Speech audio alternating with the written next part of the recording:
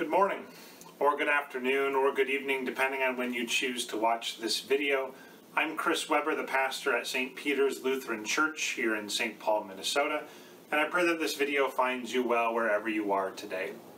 Today we're going to be taking a look at a parable of Jesus from Matthew chapter 20. But before we do that, if you haven't already done so, find a spot to sit wherever it is you are. If you're doing something, stop whatever it is you're doing, and I invite you again, take a nice deep breath with me as we remember who we are in Christ as his baptized people.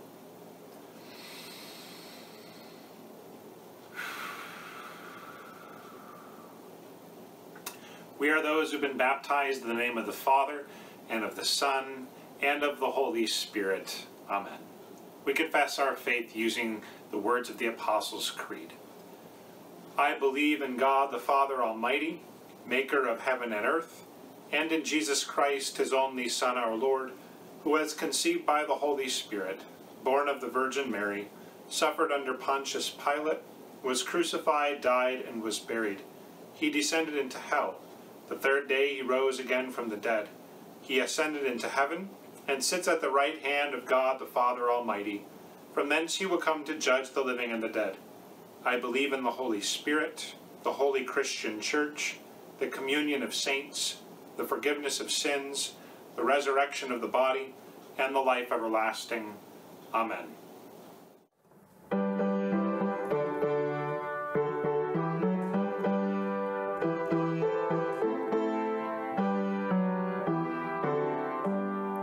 Listen, listen, God is calling through the wood inviting, offering forgiveness, comfort, and joy.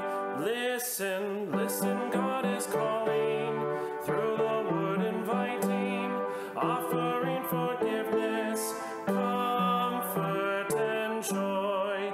Jesus gave his mandate, share the good news, that he came to save us and set us free. Listen, listen, God is calling through the word inviting, offering forgiveness, comfort, and joy. Listen, listen, God is calling through the word inviting, offering forgiveness, comfort, and joy. Let none be forgotten throughout the world. In the triune name of God, go and baptize. Listen, listen, God is calling through the word inviting, offering forgiveness, comfort, and joy. Listen, listen, God is calling through the word inviting, offering forgiveness, comfort, and joy. Help us to be faithful, standing steadfast, walking in your precepts, led by your word. Listen, listen, God is calling through the word inviting, offering forgiveness, comfort, and joy. Listen, listen, God is calling through the word inviting, offering forgiveness, comfort, and joy. A reading from Matthew chapter 20. For the kingdom of heaven is like a master of a house who went out early in the morning to hire laborers for his vineyard. After agreeing with the laborers for a denarius a day, he sent them into his vineyard. And going out about the third hour, he saw others standing idle in the marketplace. And to them he said, You go into the vineyard too, and whatever is right I will give you. So they went. Going out again about the 6th hour and the 9th hour, he did the same. And about the 11th hour he went out and found others standing. And he said to them, Why do you stand here idle all day? They said to him, "Because no one has hired us." He said to them, "You go into the vineyard too." And when evening came, the owner of the vineyard said to his foreman, "Call the laborers and pay them their wages, beginning with the last up to the first."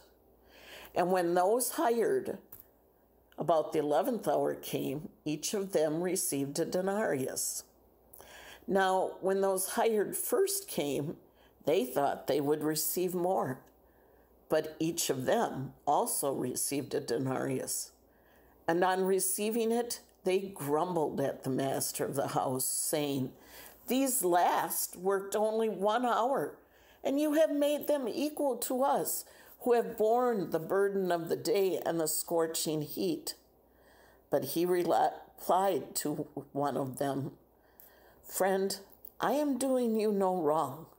Did you not agree with me for a denarius?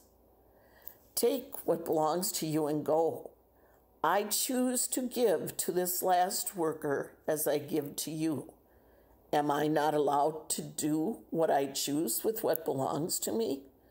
Or do you begrudge my generosity? So the last will be first, and the first last." Here ends the reading. My 1-year-old, during his nap time, has the new hobby of jumping up and down, dancing and singing throughout his nap time. And sometimes when he's jumping up and down or dancing and singing, he may bump his hand or his knee and start saying, "Owie," which I can hear him doing right now. I say that just so that if you hear some sounds coming from the background of my 1-year-old, consider it just him saying hello to all of you today.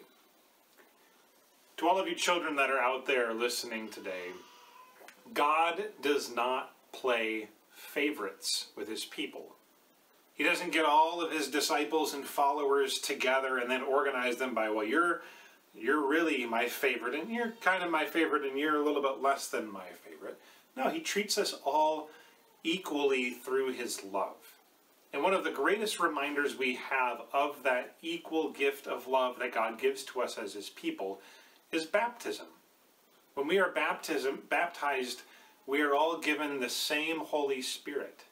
When we are baptized, we are all treated by God as equals as his sons and daughters together. None of us is more important than the other, but God loves us equally as his own.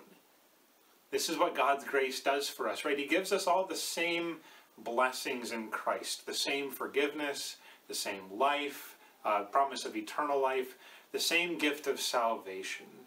And this is good for us because it reminds us that if we're looking at another follower of Jesus and thinking, you know what, I think they're better than me, we have God reminding us to say, no, you're equal in my love. And if we ever have the tendency to look at another Christian person and say, you know what, I don't think you're as good as I am, God reminds us to say, no, they were baptized too. They have the Holy Spirit. They are living in the gift of my grace, and they are equals with you as well. And when we look at each other as being equals, equally loved by God, it makes it so much easier to love one another and to live in the wonderful gift of love that God has given to us. For the rest of you out there listening today, competition is a huge formative part of our society today.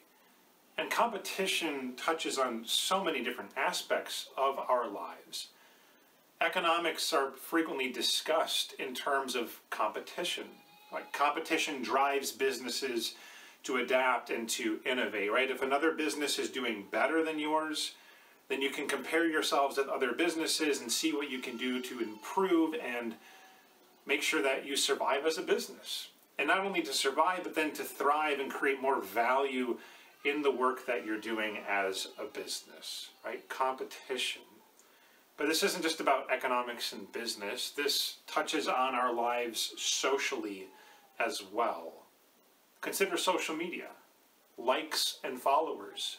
It is so easy to start to compare ourselves with likes and followers. Oh, I've got 20 likes and that person's got 1,000. Well, that person's only got 5. Or I've got 100 friends, and, well, that person's got 1,000,000 friends and followers, and, well, that person's got 40. And we try to find our place in there as far as where we are in the scheme of that comparison and that competition.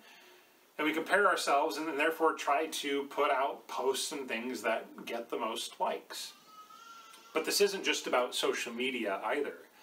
The things we wear, the cars we drive, the things we furnish our homes with, the accomplishments we have in plaques and cases upon our walls and in our houses.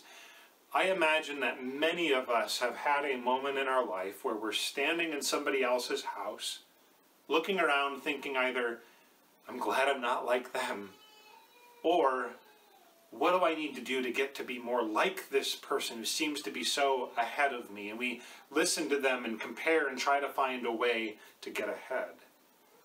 This isn't just true of social engagements, it's true of the church as well. Denominations compare themselves with other denominations and compete, knowingly or unknowingly, they try to be the best denomination. Congregations do this as a whole as well, and even us as individual Christians.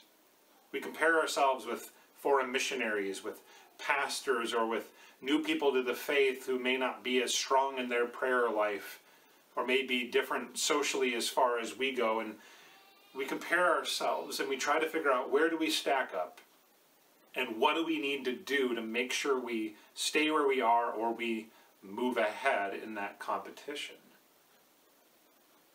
This tendency towards competing, it does something to us.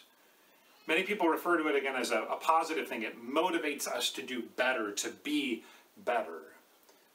But often that motivation can come out of a place of fear. Consider in the grand scheme of competing, if you're on the bottom, there's a sense of wondering, what am I really worth? If I'm not ahead of anybody else, if I'm not really offering anything of value, am I of any value? Am I of any worth if there's so many people that are ahead of me that are better than I am? If you're in the middle with all the people jostling for position, right, there's this discontentment that comes, this anxious toil to try to make sure you're getting ahead of the person that just maybe passed you, or making sure you're not dropping behind, because value is attributed to where you are in that scheme of things. What you accomplish, what you put forward becomes a reality of our worth. And if you are on top, right, or near the top, we think, well, that's the place where there's no more anxious toil, but that's not true. There is this anxiety, even being at the top, this fear that if I step down a place or move down in the competition, then suddenly my value is diminished. Throughout the whole thing, what competition does is it urges us to place value upon people, to judge what our worth is compared with other people. And there's a sense of fairness to this, right? If you work hard, if you accomplish a lot, then you deserve to have the position or place that you have. And this, again, this idea of competition, it's not just one thing. It's not just finances. It's not just business. It's the way we view our education, the schools we go to. It changes our views of our relationships as individuals, how we view ourselves as a church, how we are as individual Christians. So much is shaped by competition. Jesus tells a parable. The master of a house goes out very early in the morning, probably before sunrise, to get workers to go and work in his vineyard for the day. And he finds a group of workers and he agrees to pay them a denarius for a day's work. And they go out and they start working in the vineyard. Later on, the master of the house wants more workers. There's more work to be done, and so he goes out later on in the morning and gets more workers. He says, I'll pay you what is fair. He does the same thing at noon, and then later on in the later afternoon, and then in the early evening, and finally it gets to be the end of the day. There's like 1 hour left in the workday, but the master of the house wants more workers to help in his vineyard. And so he goes out, and there's people that have been standing around doing nothing. They haven't been working all day because nobody asked them to. He tells you, go and work in my vineyard as well. They go and they work the last hour of the day. And then at times, And then the workday is over, and the master has everybody line up to receive their pay. And he starts paying those that worked that one last hour of the evening first. And he gives them a denarius. And then he has those that worked starting in the afternoon, and he gives them a denarius. And those that started in the morning, he gives them a denarius. And then those that started early in the morning, he gives them the exact same pay, a denarius. This isn't fair. Can you imagine, right, working a 12-hour shift, busting yourself all day to do your work that you've been asked to do, and the boss hires somebody else to work the last hour of the day alongside of you with the work that you're doing, and then when you get paid, you get the very same pay. Not the same hourly rate, the same total pay, right? You work 12-hour a day, you get $120, and then the person that worked the last hour of the day also gets $120. The laborers in this vineyard, these ones that started early in the morning, they're frustrated by this. And they actually complain to the master. They say, this isn't right. You're treating us as equals. We're not equals. We worked the whole heat of the day from sun up till sundown, and these people only worked one little bit at the end of the day. This isn't fair. This isn't just. But this is grace. God chooses in his grace in Jesus Christ to give out of his generosity equally to all of his people. Every single disciple, every disciple has the same amount of forgiveness. Every follower of Jesus gets the same pay at the end of the day, the promise of eternal life. Every single follower of Jesus gets the same promise that at Christ's return there will be 100-fold blessing poured into our lap. Every single follower of Jesus gets the same Holy Spirit. By grace, God treats us all as equals in Jesus. When we think about grace, we often think of something that's comforting.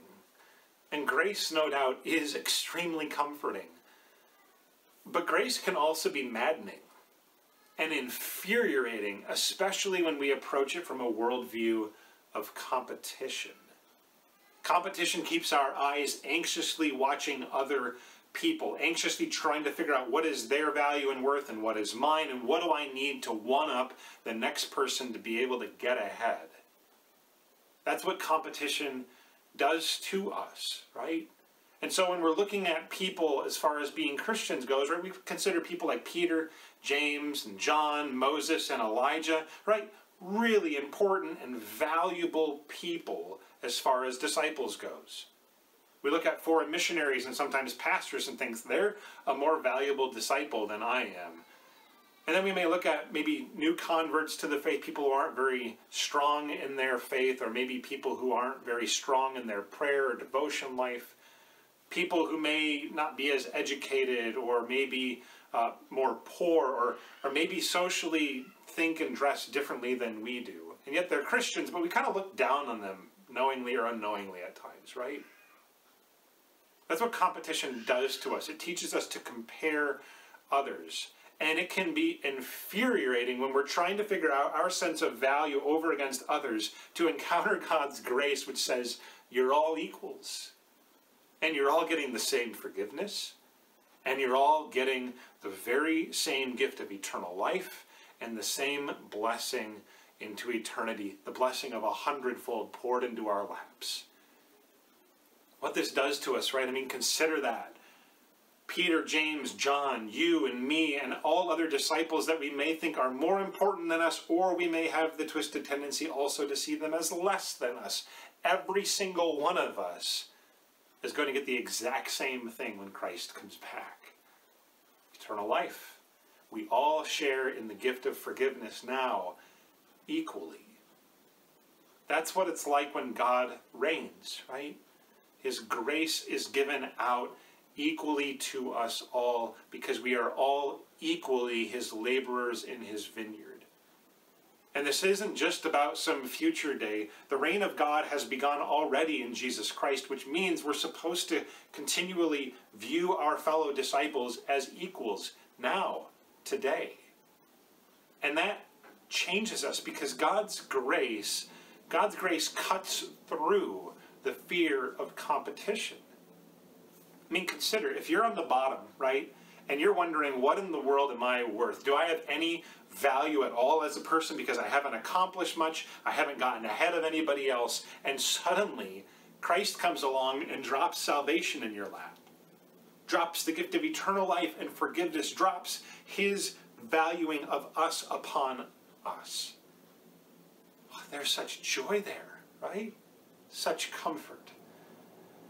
If you're in the middle jostling for position, trying to make sure you're always one step ahead of somebody else and not falling too far behind others who may be advancing in whatever the competition is, there is discontentment there. But grace is the place that contentment begins. And it pulls us out of that constant clamoring for position and just says, you have this value in Christ: salvation, eternal life, and his forgiveness.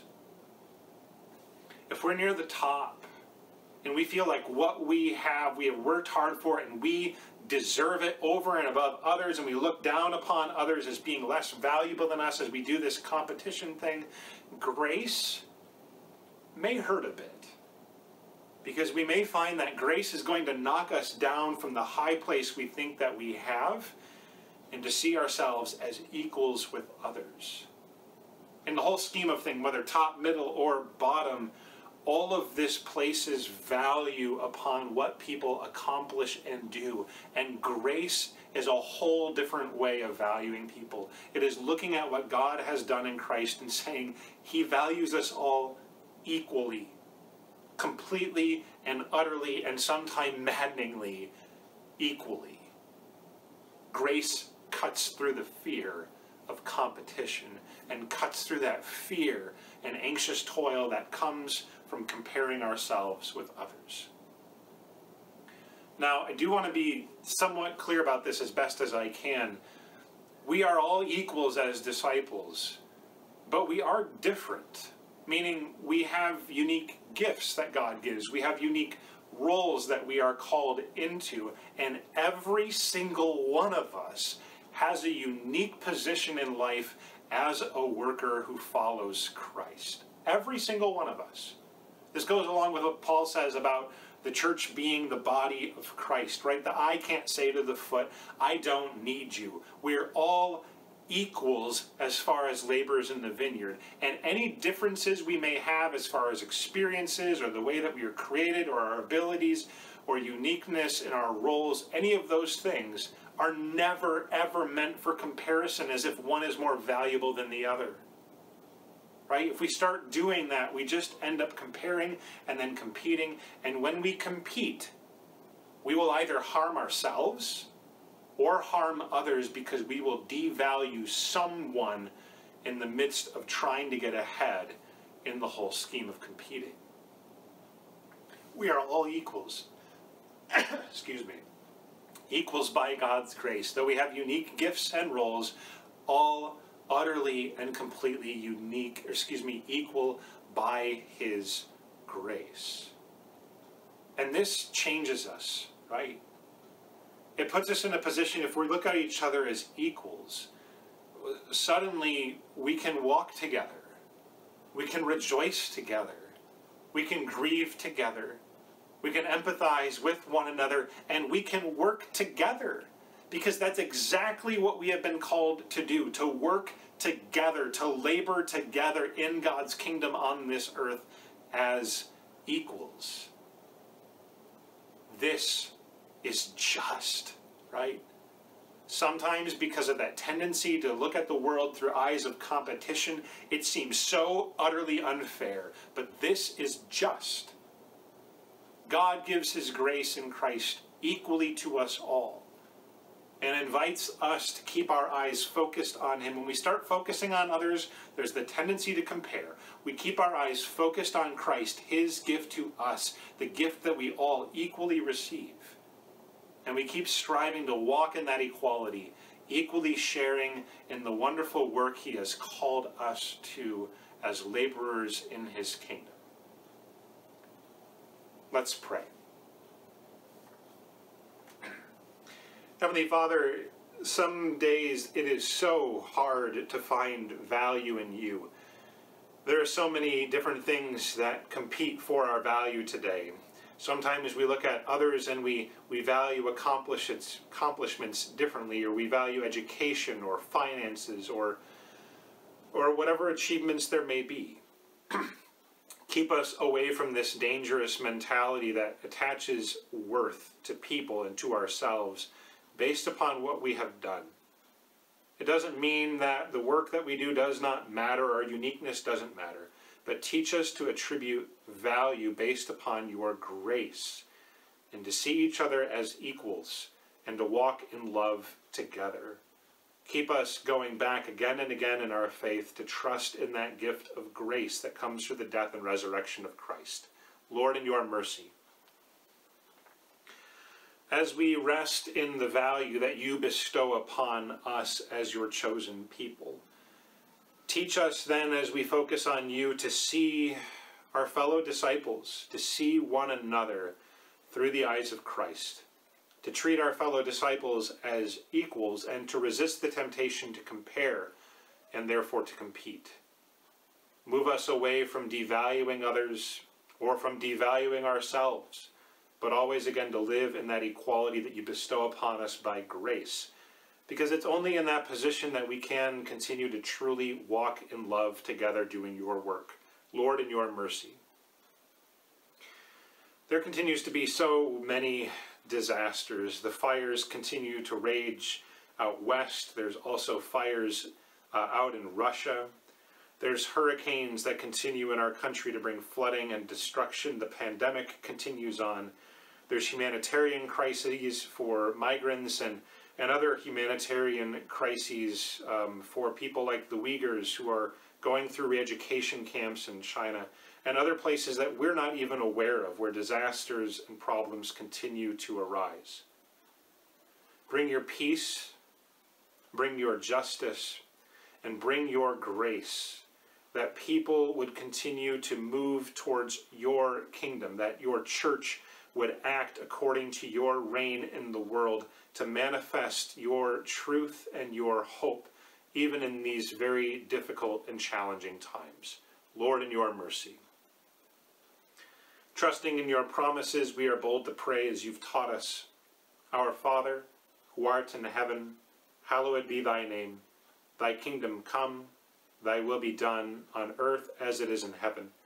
Give us this day our daily bread, and forgive us our trespasses as we forgive those who trespass against us.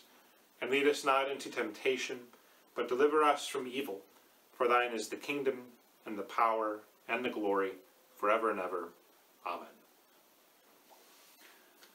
I pray that this video again finds you well wherever you are today.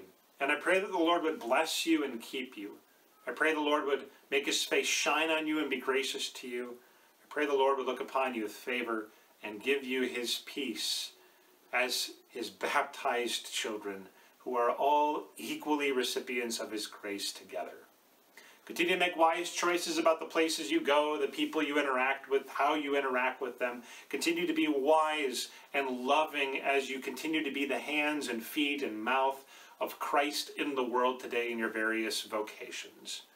Continue to stay connected together as we are one body together in Christ. And until we get the opportunity to see each other again, I pray you have a blessed week.